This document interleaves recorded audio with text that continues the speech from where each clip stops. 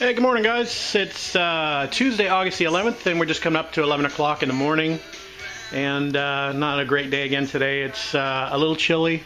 It's just about 20 degrees, maybe about 21 degrees Celsius, about 70 degrees Fahrenheit. Hopefully it's going to get a little warmer this afternoon. It is supposed to actually thunder shower later on this afternoon, so hopefully we'll be able to get some work done before that happens. So plus we need it to get a little bit warmer.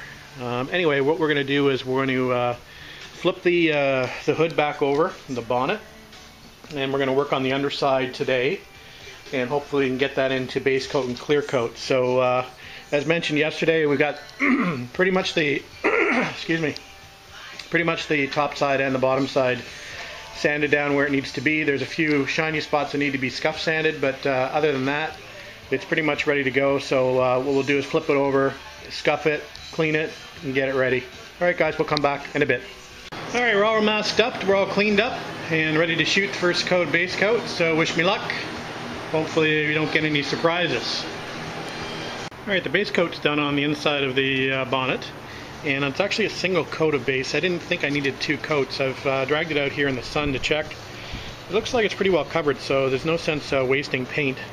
I definitely want to make sure I don't run out of paint again, so I think we'll go with the one coat of base. So we'll wait for this to dry in the sun, and then we'll clear coat it, and everything should be good. Alright, we'll come back. Alright guys, we've got two coats of clear on the inside of the hood, and it looks okay other than the fact I made a bonehead kind of move. Rookie mistake. Anyway, I was digging a piece of trash out of the paint up here at the top, and there was a pretty big bug that landed on it, and so I dug it out with a pair of tweezers, and then I thought I could drop a little bit of clear in there, and I dropped more than I wanted, so now I've got a bit of a, I don't even know if you can see it, I've got a bit of a blob there. So let's wait where that little dark spot is there.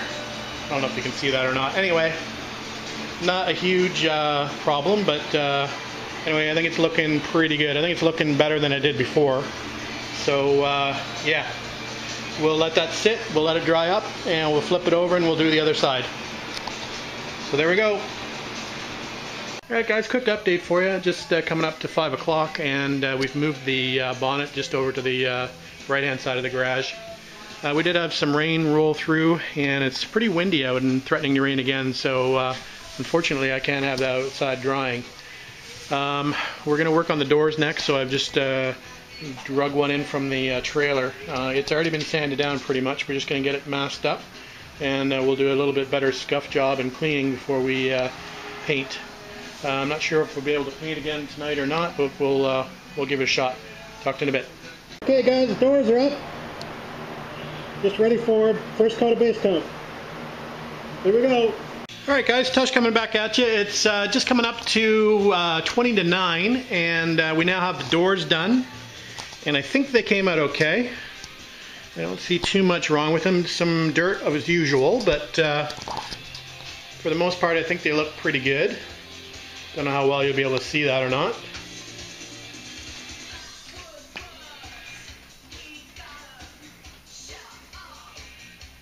Better be careful not to drop the camera on it.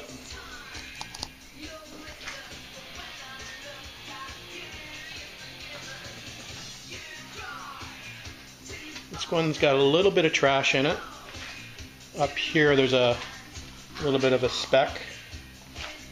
And for the most part it's not bad.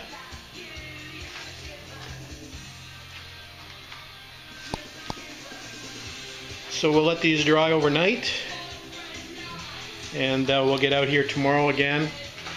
Again, it's not supposed to be a very warm day tomorrow, so I'm hoping that it's going to be warm enough to paint the... so I've got the bottom of the bonnet done, I think I showed you. So tomorrow we'll want to paint the top side, and hopefully that will go okay. And then I think we can move on to the fenders. Got the 4 fenders to do. And then the only thing remaining after that will be that front apron, which I have to take off the car and sand down. So we're getting there.